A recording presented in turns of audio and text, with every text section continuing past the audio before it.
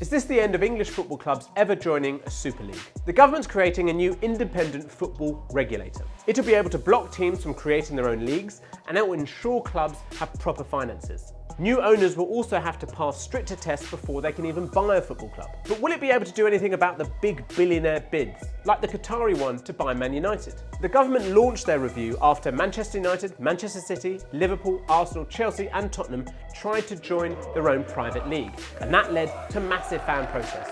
But with talk of a new European Super League already on the horizon, do you think this will make football any fairer?